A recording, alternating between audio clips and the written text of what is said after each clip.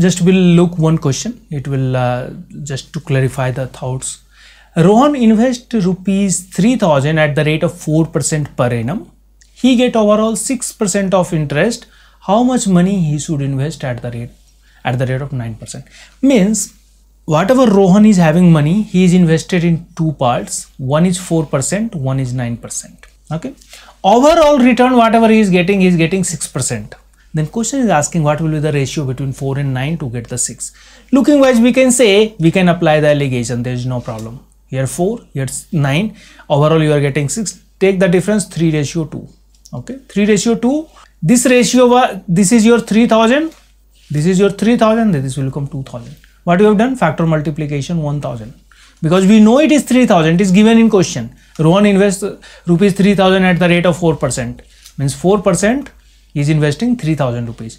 Then 9% he has to invest 2000 rupees.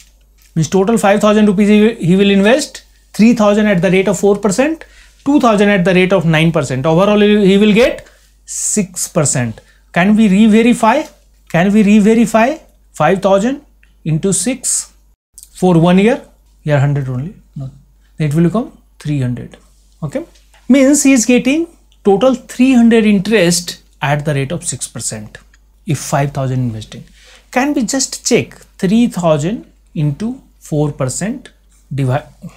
Okay, we can just verify if total amount you are investing 5000 at the rate of 6%, we are talking simple interest, not compound interest, then you are getting 300 interest in 1 year. Now this same amount is split in 3000 at the rate of 4% and 2000 at the rate of 9%, then we will get 120 plus 180, that is also 300. Means our solution and thinking, everything is correct.